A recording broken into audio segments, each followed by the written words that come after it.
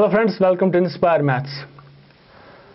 In this video we shall explain to you the squeeze principle, also known as the sandwich theorem or pinching theorem.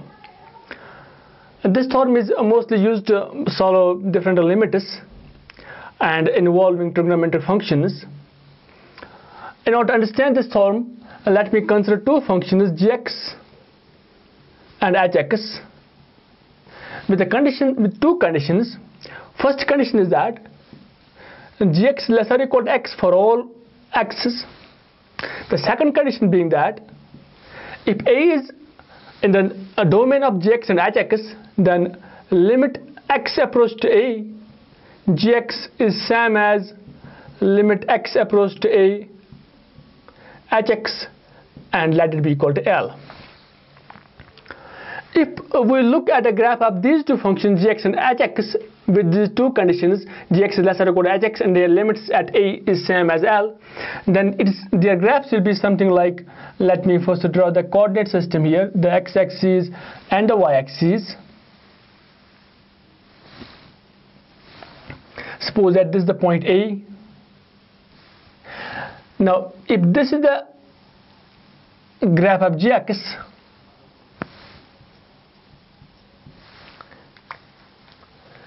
then the graph of hx will lie above the graph of gx because hx is greater or equal to gx for all values of x.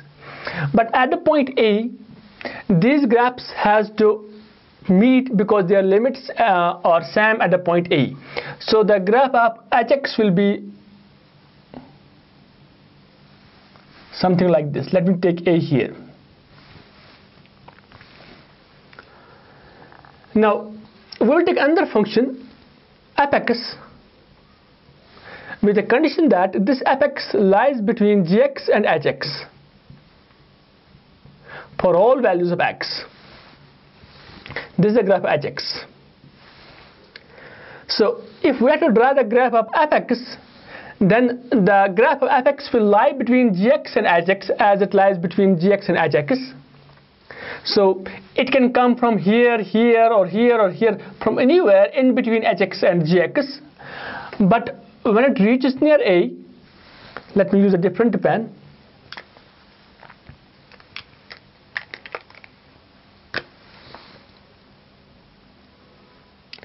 When it reaches near A, it has to pass through this,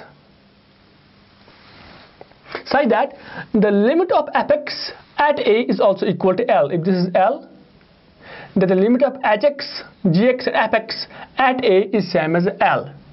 It is just that we have hx and fx, we are pinching fx and hx together at a point A, then they meet at this point, and then we are placing the fx, a function fx and its graph in between hx and gx, so it has to go through this pinch, so that its limit at the point A is same as that of hx and gx. Therefore the conclusion is that limit of x approach to the point A, fx, is also equal to L.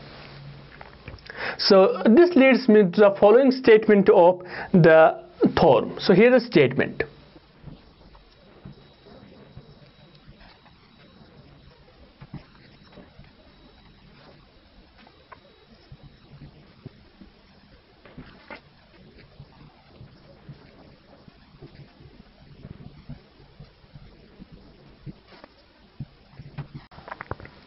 So here's the statement that I be in an interval having the point A as the limit point, and let gx, g, f, and h be three functions defined on every point of I except possibly at A, because we are looking at the limit of fx, gx, and hx at A. So these need not be defined at A but has to be defined in the neighborhood of A.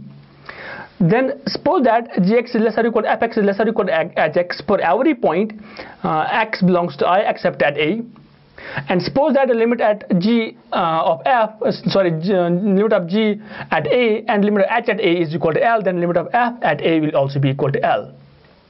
In order to understand it better, let me do an example with the help of squeeze principle. So let me rub all this and let me switch to an example.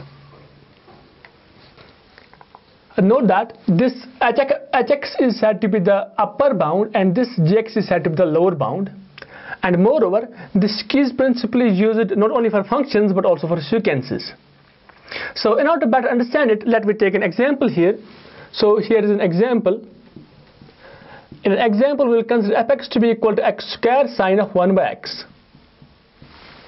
And we will look at this limit when x goes to 0. That means we have to look at a limit x goes to 0 of x square sine of 1 by x. We know that sine x always lies between -1 and 1, and so does sine of 1 by x. Therefore, as a solution, we will have -1 less or equal to sine of 1 by x less or equal to 1. If I multiply x square on every side, it will become minus x square less or equal to sine of 1 by x less or equal to x square, because I am multiplying x square with this as well as this. So this minus x square is less or equal to x square sine of 1 by x is less or equal to x square. We see that this is here fx, this here gx, this hx, and this here fx.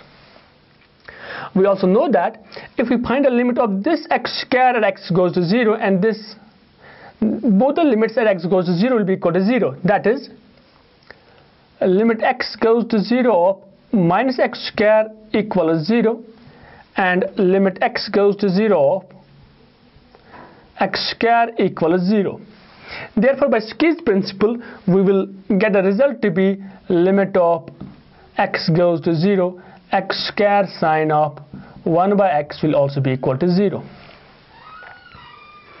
Now, if we look at a graph of this x square sine of 1 by x and see how its limit is equal to 0 graphically, then let me have the coordinate systems here.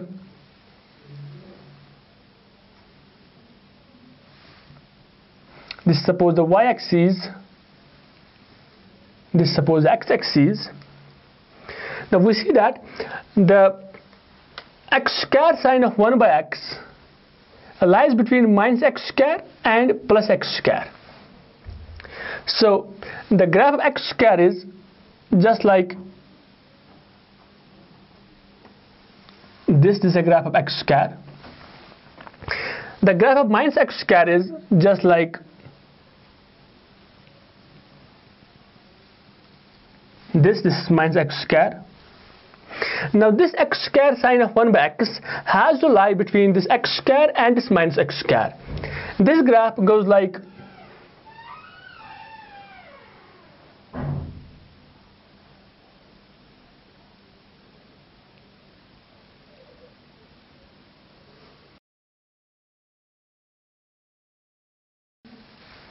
so at the point 0 there's a pinch. This x square minus x square and the graph x square sine of 1 by x all are pinched together such that the limit of all at a point 0 is equal to 0. We can do many other examples with the help of the Sandwich Theorem. We shall discuss more examples in the future videos. Thank you for watching this video, and thank you for supporting Inspire Maths. Keep watching and keep learning. Thank you once again.